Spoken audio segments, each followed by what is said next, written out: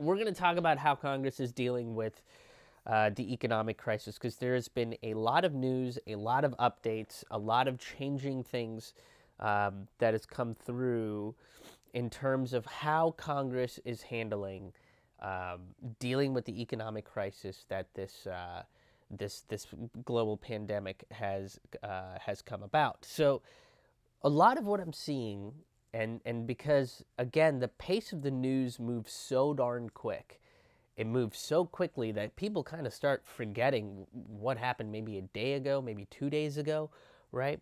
That's sort of the way that that this stuff works. Um, and right now, what's happening is there's a lot of playing partisan politics, right?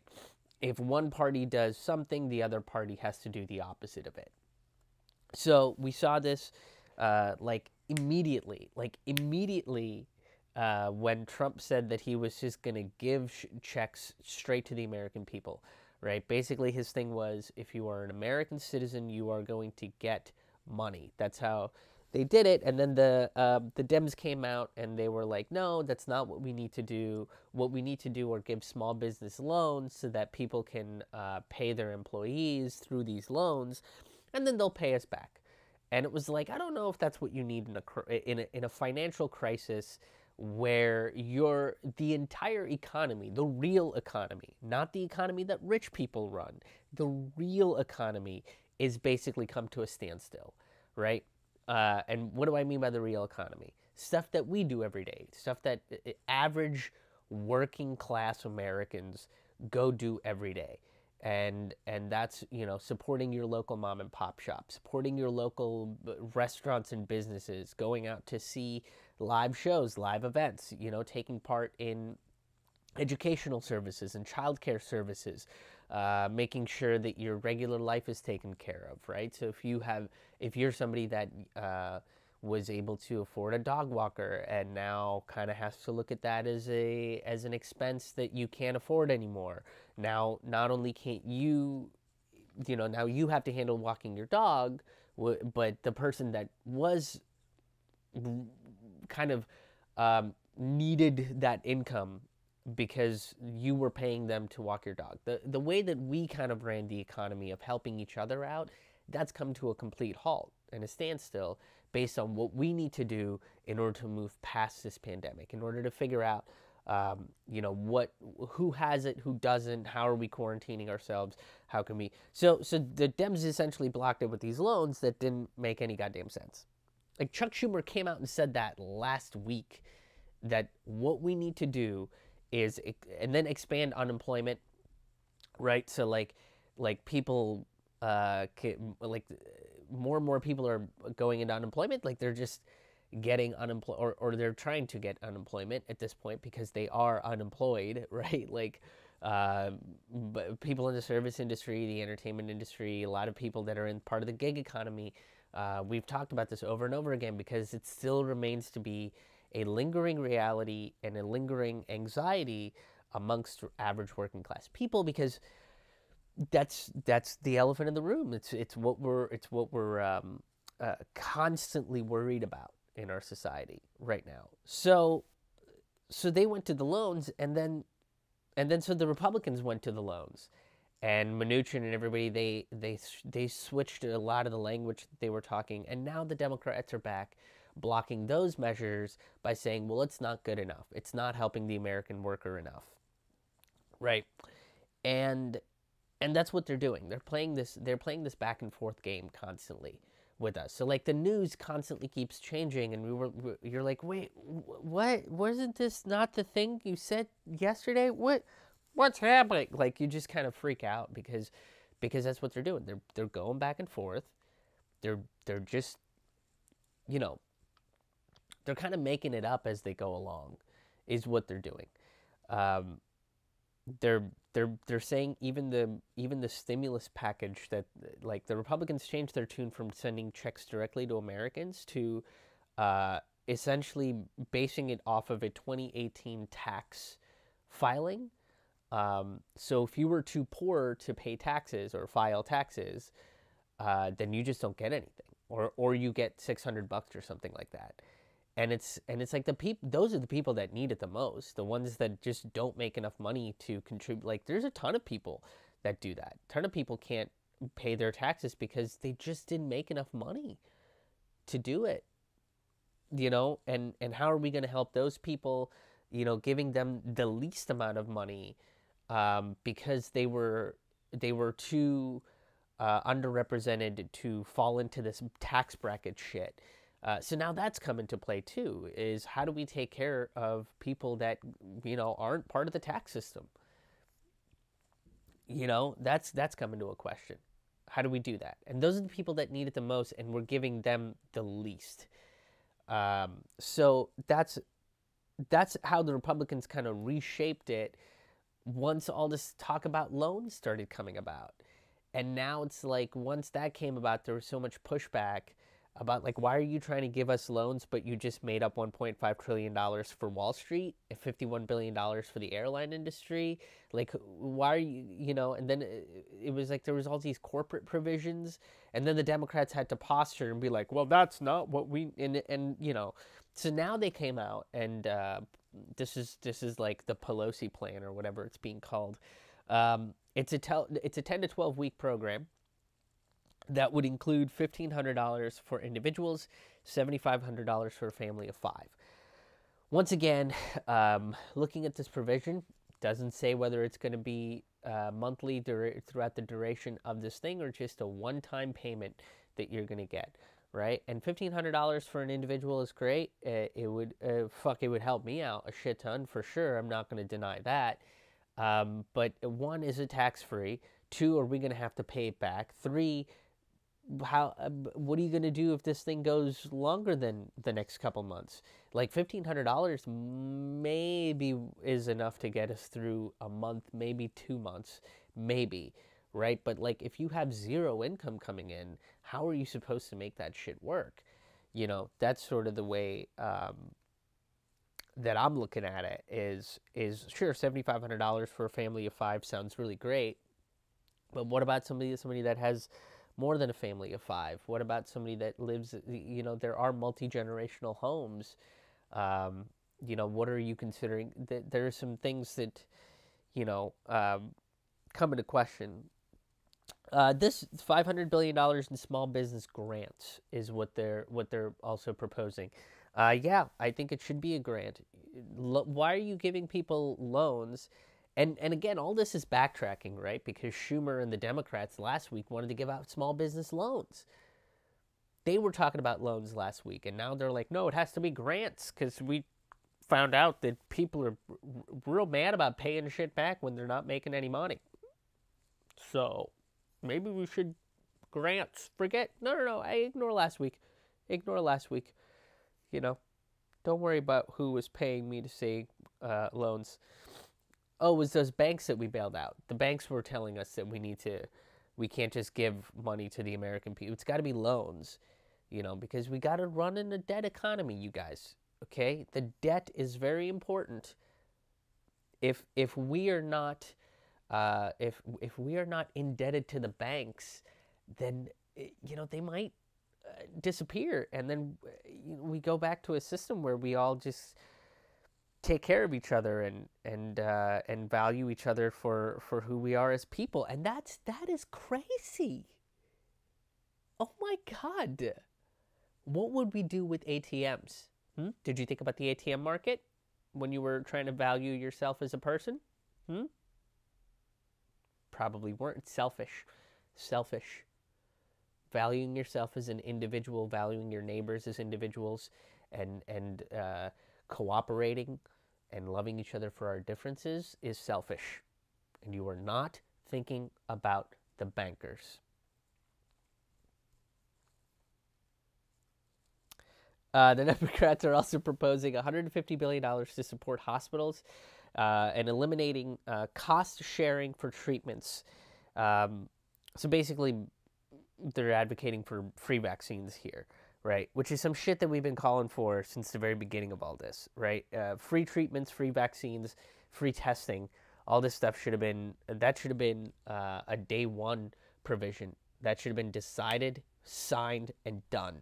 Like March 11th, people were kind of freaking out. March 12th, everybody freaked out. March 13th, we're going to do free testing, and we're going to make sure that you have free vaccines. None of this cost-sharing copay bullshit, where that should have been done immediately, right? And now they're bandwagoning. And I'm going to get into why the bandwagoning is happening in just a minute here. But I do want to talk about some of the more interesting things that are coming up out of it, and all of it will. If you know me, I'm going to bring it around full circle. I'm going to do my best to do that. Child care assistance, because now, people are dealing with their kids. Some Americans are like, yeah, I had a child, and then I just didn't have to see it because I'd go to work, and then I'd pick it up and put it to bed, and that's child rearing, right? I don't have kids. I'm being a little facetious. I'm being a little facetious of the situation. This I thought was interesting, and I was wondering. I'd be curious to see how they make this work. Is $600 a week for anyone that's unemployed, especially independent contractors. I mean, I'd fall under that category. A bunch of comedians and a bunch of gig economy workers, people that can't drive for Lyft or do DoorDash or the shopping apps and stuff, although I guess the shopping apps would be going up. They'd be increasing right now. And I know some people are doing these shopping apps or they're being hired by grocery stores to do the shopping themselves and then deliver the stuff. Yeah. But a lot of those guys are independent contractors and they don't make that much money. I know because I've tried it, and it's supplemental.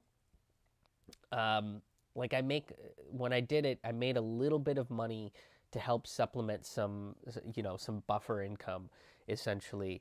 But that's really all it was. It wasn't like a source of any sort of, major monetary change. It was just sort of a stopgap measure at best, is sort of what it was. So I'd be curious to see how they would implement something like $600 a week for displaced independent contractors that have lost a major source of income. In however it is. Expand sick leave. Obviously, every corporation should have been expanding sick leave. And look, if you're a corporation, your CEO, your CFO, your CTO, whoever's on that fucking executive board is probably making a shit ton of money. I think in like 2015 or 2016, the McDonald's CEO was making 450 some odd times that of the minimum wage worker. Yeah, I'm pretty sure. Let's just say I'll do the math on it, right? I'll do the math on it. You're making $7.25 an hour, and you work. Let's just be honest, you're not working full time. So let's say you're working 25 hours a week at $7.25 an hour. That's $181.25. I'll round up to say $182, right? And this is all before taxes per week. So 182 times 52 on a yearly basis. If you work 25 hours at a minimum wage job, you're making about $9,500. Okay, a little less than $9,500. So $9,500 times 450 is $4.3 billion. And they're not getting taxed on that shit. $4.3 billion, and you just go back and get to keep it. And if you expand paid sick leave, you might lose what? $500 million? You still have $3.8 billion. Like, that's so much fucking money. It's so crazy. Yes, and I think we should be expanding sick leave. And if you're a fucking billionaire or a multimillionaire CEO of whatever, we just siphon that off of your income, and you still have a shit ton of money. You're not hurting. You're not struggling. You don't have to worry about what happens when this thing is over, right? Like when we get back to normalcy, like, am I gonna be able to do all the things that I was doing before? Like, will I be able to afford? Will I still be able to afford rent? Will am I out on the streets? We're not really talking about moratoriums or anything right now. You're not worried about that as a CEO. Guarantee that shit. Okay, so then there's $4 million $4 billion. $4 billion for elections, and I think that's just to pay people that are part of the election program. Again, very unclear from the articles that I've read. This is kind of cool. $20 billion for the United States Postal Service for any lost revenue, and then they're forgiving the Postal Service debt. Cool. Because, I mean, the mail's still coming in. You still got to pay those employees for sure. A lot of them are probably working overtime. A lot of them are probably putting their lives at risk. People are freaking out right now. So be cool to your postal workers right now, because they're still out there. They're still doing the job. They're still fucking fighting for shit. So, if you're part of the American working class that's been displaced by all this, be good to your postal workers. If don't be rude. If your dog's barking at your postal worker, you just chill that dog out. You kind of, it's like, say put that dog in the backyard for a little bit. Let them work out that energy. Get your postal worker a glass of water.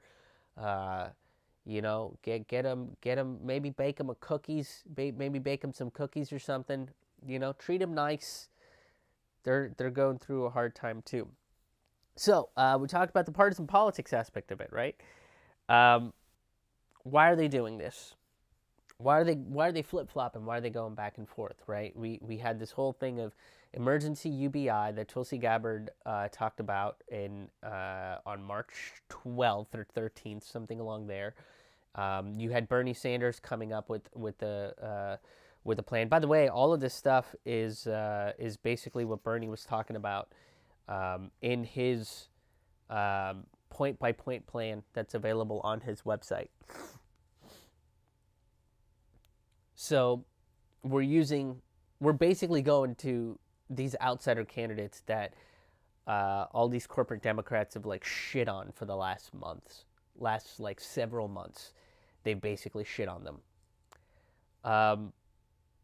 And, we started with Tulsi and Bernie and basically using Andrew Yang's idea to come up with a plan of how we're going to take care of displaced workers and what we're going to do to ensure that once we come out of it, we can still have an economy that functions without going into a major, major collapse, right? Into a depression, not a recession, a depression. Because that's where we'll head if we don't help out people. That's where we're going to head to, right? But the reason why they keep going back and forth, you had the measures from these outsider candidates, and then you also had Trump and Mnuchin coming out and being like, we're just going to send you guys checks. Checks are coming out, and then the blocks from the Democrats, and then the blocks from the Republicans, and blocks from the Democrats. So they just kept it going back and forth, and each time they did, it seemed like one side was conceding to the other side, right? Like they went from direct check, the Republicans went from direct check to loans after Schumer's talking about sending out small business loans, because the banks that pay them don't want to bail out the American people. They want to bail themselves out. Here's the deal, guys. It's an election year. I mean, they're still trying to do this election, and it is an election year. So what they want is to figure out which party is going to get the credit. That's what they're looking at, right? Who is going to get the credit to come out and say that they saved the American people and henceforth the American people owe the party. That's what they're trying to do. They want people to come out and say that you owe us as either Republicans or Democrats for saving your ass We did it. We did that. Hey, we did it. Who gave you guys all that money? Huh? Was it the Republicans or the Democrats? We don't know who fought for it. Who fought for it? Was it Mama Pelosi or Mama Schumer? Mama Mitch? We fought for it, baby. That's what we did because we're good Democrats. We're good Republicans. That's what they're trying to do. But this is all shit that outsider political candidates have already called for. I don't give a shit what your personal opinions of Andrew Yang, Tulsi Gabbard, or Bernie Sanders is, but essentially without ideas that they have put on the table, we would have never gotten to this point where this is even being discussed. And guess what? Right now, it's Mitch McConnell, Schumer, and Nancy Pelosi that are going into some fucking smoke-filled room with their cigars and their fucking eyes wide shut party, and they're making decisions for the American people without actually being a part of the American people. They're not part of the American people. We are not at that negotiating table. The workers are not part of the negotiating table. The working class is not part of the negotiating table. It's a bunch of rich elites making rules to pretend to save us, and none of this stuff is going to be implemented after all this shit is done.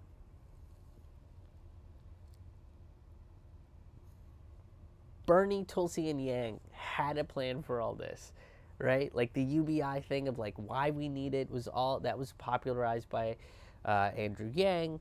Then you have Bernie Sanders, who's basically itemized what we need to do and how we need to go about doing it. An emergency UBI was put into place like the day after everything went to DEFCON 5, like when everybody's freaking out. The day fucking after, man.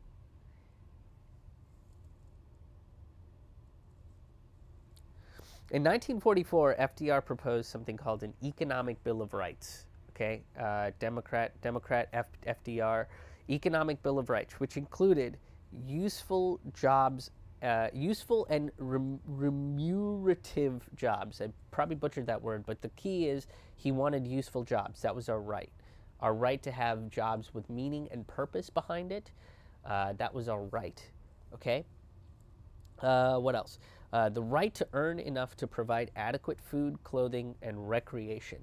You think $15 an hour is going to do that right now? Doubtful. I think that needs to go way up. That means what's being advocated for here is a living wage, is what he's talking about.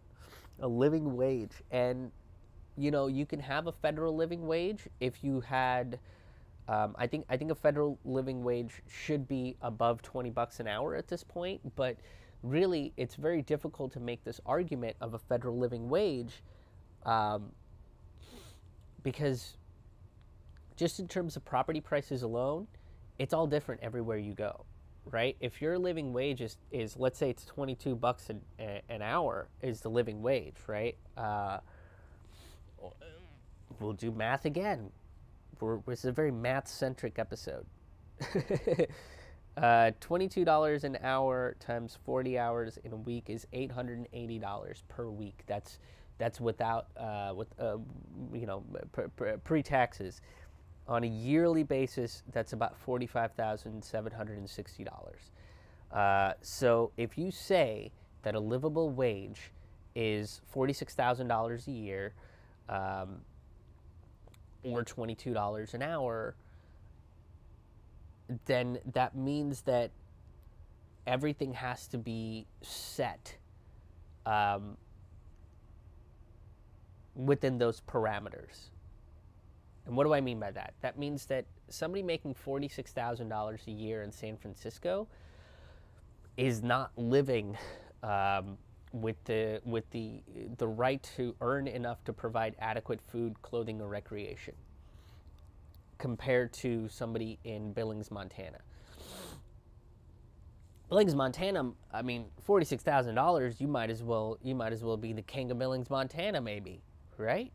You know, but in San Francisco, you have just enough money to purchase a box to live on the corner of a street in Mission. That's what you can afford with $46,000. So what would that mean is if you federalize the minimum wage with the right to earn enough to provide adequate food, clothing, and recreation, as FDR suggested, that would mean that you would have a centralized focal point of what you can and can't charge for properties. That includes rent and mortgage, right?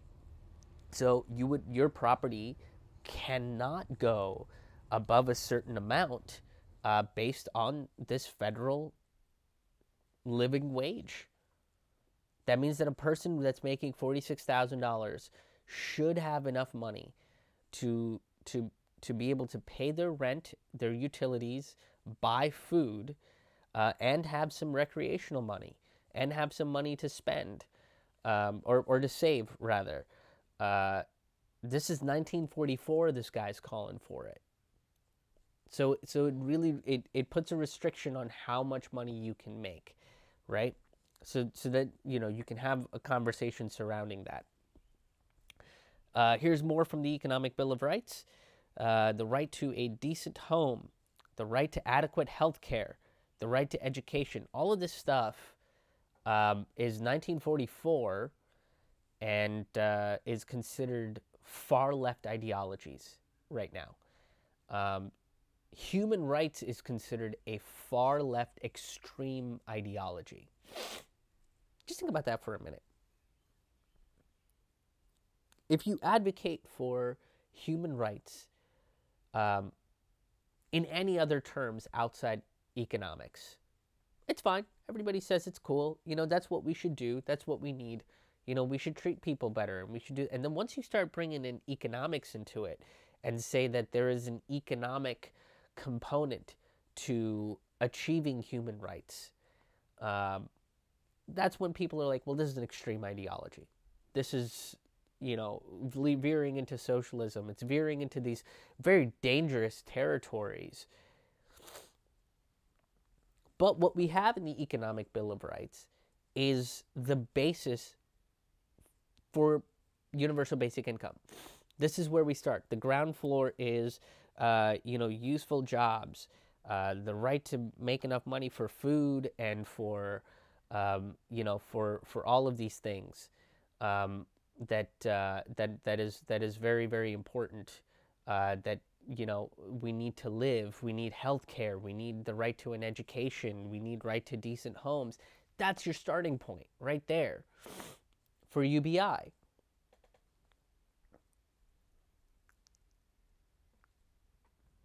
And we have the ways to make that stuff happen, right? We have the technological advancements that we can make to make that sort of stuff happen. We can make UBI happen soon. We can take stock of what is available, the data that is available right now, and we can make a lot of technological strides. Automation is coming. We can do all that stuff. But what is the point of technological advancement if there isn't progressive foundations behind it? If the progressive ideas are not the foundation of technological advancements to make our lives better, then what good does it do? Now, Democrats in the 60s abandoned a lot of these ideas. Especially universal health care. They abandoned universal health care in the 60s because they saw it wasn't necessary. Things were going really well. So let's get rid of this thing and switch it over and prop up corporations, prop up these other systems in place. And that fucking couldn't be further from the truth, right? Just because things are going well doesn't mean you have to get rid of the systems that got us to the point where things are going well. How stupid is that idea? It's a complete lack of foresight is really what it is, right? Because if we implement something during a crisis, if we implement something during a really tough time that we're going through, and it works and it pulls us out of that tough time, why not adapt it a little bit to keep what's in place so that when you go back through a tough time, you don't have to go into this emergency survival mode. If it works during a crisis, it's going to work at normal times too. And see, that's why the Democrats and the Republicans are so afraid to try some of these ideas, like universal health care, like universal basic income, like universal education, because if it works in a crisis, then it's going to work all the time. And people are going to be upset when it doesn't, when it's not implemented. To be like, hey, what are you talking about? It worked. It worked. We saw it working. Why would you take it away when it was working? What we can't say now is that capitalism is working, because it's not. Unfettered, unregulated, freedom capitalism is not fucking working. The American capitalist system and American hubris might be the cause of human extinction. that just might happen. Like us pounding our chests to like take credit for who saves humanity, when it's just like no one gives a shit who saves. Just somebody fucking do it.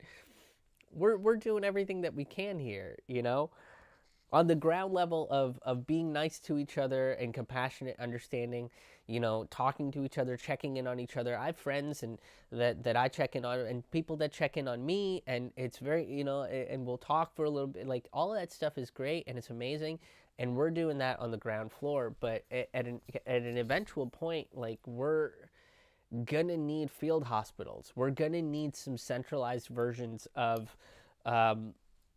you know, how to deal with this thing.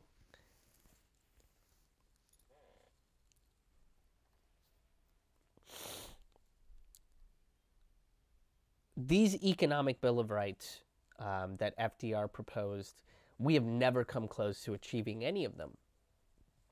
We really haven't. They were laughed at in the 40s. I mean, these are 60-plus-year-old ideas. You know, and even FDR was kind of laughed at, and there was a lot of pushback towards him in all of this, and we never came close to achieving what FDR was talking about. And now we have an opportunity to do that, because we need a fundamental shift. And the reason why we haven't had why we haven't done that is the Democrats and the Republicans are both the party of money, and that's all they are. Nancy Pelosi is part of the party of money. Chuck Schumer is part of the party of money. Mitch McConnell. They're all parts of. That's why I'm saying that we're not. They're not advocating for workers. They're looking to make sure that they keep getting rich.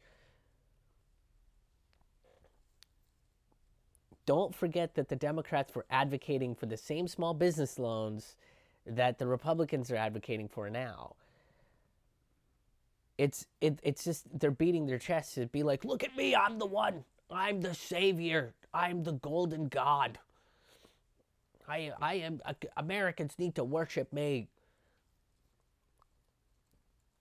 Fear and profit is what they're all driven by. They're all driven by fear and profit. And it's evident in the way that they keep going back and forth instead of just saying, yeah, emergency UBI. Let's start with $1,000. Let's make that happen. Let's put that initiative into play. If you're an American citizen, we're sending you a check for $1,000. No question of where this money is going to come from, because we didn't ask that question when the banks were getting bailed out. 60 plus years ago, there was a guy that advocated for an economic Bill of Rights. Guess what? I think it's about damn time that we start putting one into place. That we look at what FDR proposed as an economic Bill of Rights and put that into place. And this bill, the way that they're proposing it now, I mean, this is stuff we should have. I mean, I'm glad we're talking about it now, but this is stuff that should have been in place a long time ago. A long time ago. You know, it's so interesting that ideas that I'm going to use myself as an example here, is these ideas I've talked about for a long time. you know, and I'm not the only one. Other progressives, other activist-minded folks have been talking about universal basic income and healthcare, education, making them public utilities. Talking about making, you know, the internet as a public utility and things of that sort. Is, you know, these ideas were laughed at. People would make fun of me for believing this sort of stuff, and in the time of a crisis, they're like, "That's what we gotta do. That's what we gotta do. We gotta do all those socialist things." So it's very interesting to kind of see that. So you know, I hope that this chest beating, this partisan play, this I need credit for saving the American worker, all that bullshit, all that ego-driven nonsense gets put over to the side, and we do what FDR was talking about, and we put into place some progressive ideas that were introduced over 60 motherfucking years ago, because it's about damn time. Hi everybody, thank you so much for watching this video. I really appreciate it. I'm going to be making daily videos, so make sure you come back to this channel. Make sure that you are subscribed. You hit that bell so you're getting the notifications, because we are going to be putting up videos every single day, keeping you guys updated on what's going on around the world, keeping our critical thinking skills up to date as well, talking about some interesting ideas, talking about some topics that you won't hear on your corporate mainstream outlets. I'm also a touring stand-up comedian, but at the moment, I don't have any live stand-up comedy dates to tell you guys about. So if you have the means to and would like to donate to this channel, to donate to creating videos to improve the quality and quantity of these videos, feel free by going to ramennoodlescomedy.com/donate. That's RAMAN noodlescomedy.com/donate. There you will find various different ways that you can either become a sustaining member via those big orange buttons, Patreon, Bandcamp, and even PayPal, or by just making a one-time donation via the aforementioned PayPal, Venmo, Cash App, whatever you feel most comfortable doing, and that's if you have the means to do it. I understand that we're all struggling through this time, so all of these videos are going to be available for free, and like I said, will be up every single day. And a huge way that you can help is by sharing these out. Hit it up on your social feeds, on the Twitters and the alternative social feeds and the Instagrams and the Facebooks. Just share it around. Tell as many people as you possibly can, especially if you enjoy the topics that we are discussing on this channel. And once again, make sure that you are subscribed. You hit that like button and get new eyes on this channel. Thank you guys so much. And everybody that's already become a sustaining member or a patron or has donated, thank you so much. It really means a lot, and it helps. Every little tiny bit helps in this time of need. So be good to each other, stay safe out there, and we'll see you tomorrow with new videos.